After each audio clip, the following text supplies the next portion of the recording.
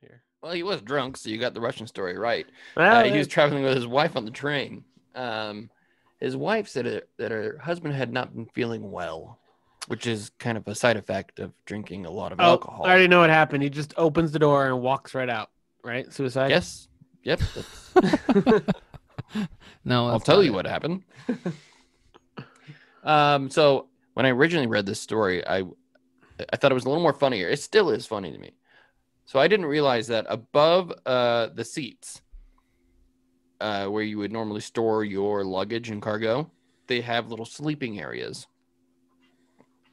Why don't we have that here in the U.S.?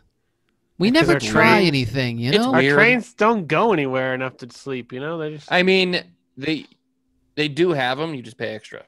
But I'm talking about like what we do travel on as airplanes, and there's no sleeping compartments. Why? They do. You've just never been in first class, Joe, where you recline all the way back.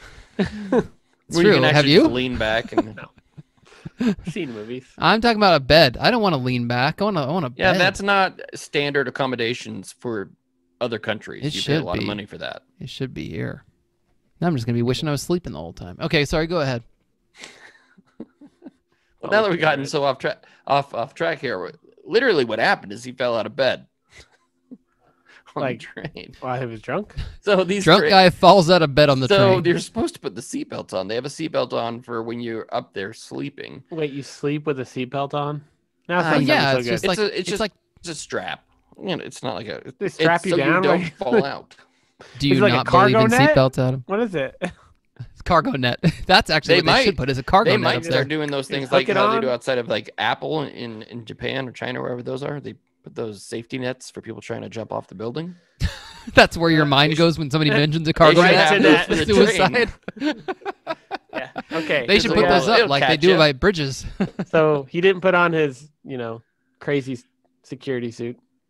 It's not a crazy security suit. It's get out of here with this, okay? I picture like the old metal clicking belts and just click around your waist and you fall asleep type of thing. That might be it. I don't know.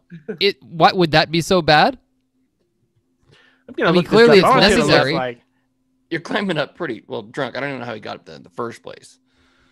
And probably took a while. His wife probably had to help quite a bit. Okay, I think I've found what they're talking about. Guys, did you find a picture of it? I did. Let me show you guys. Okay, so it is kind of what I thought. It's more of a strap for the bed itself, not so much for the person. You see this type of thing? It's like a bunch of pictures have these little nets, these little like ropes that hold you. Well, it's kind of like a cargo net. So you don't roll off. So it's not like strapping you. So he didn't put those up on the train, and he rolled off and died. Is that what happened? And died. There you go. That's what happened. That's exactly what happened. That's crazy. Would you do you Adam? Do you think this is a Darwin Award?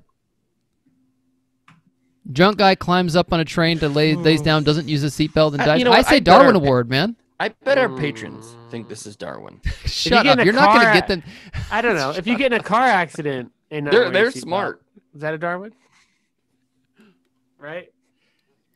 Smart people. I personally don't care about seatbelts, but I accept the fact if I die not wearing a seatbelt, it's a Darwin Award. Or if you're totally drunk on a train and you decide to climb up a bit and sleep, and you don't, that's a Darwin Award. It's definitely a funny way to go. In that situation. That. It's a funny way to go. Rolling off a train bed. It definitely is. And dying some freaking how. This is 0% his fault. It's absolutely his fault. He must hit his drunk. head somehow. Well, did the train come to a stop, or did he just roll out of bed and just kill himself on accident? It eventually came to a stop. all trains must end. If the train comes to a stop, how would that make you roll? Because you're not laying. You're right. Well, it depends where the bed You're with is. the train, so your feet might hit up against the thing, but it's not going to make you roll out. I didn't know we're going that way. I think you're perpendicular with the train. You're like. No, you're parallel with the train. How do you know that? Look at the pictures. How is it possible to be perpendicular? Have you ever been in one of those car booths? You open the door and you go in the. Oh, what's this, Harry Potter? I've never been on a train like that before. The Hogwarts Express. These are they're like that, maybe. Not here, but.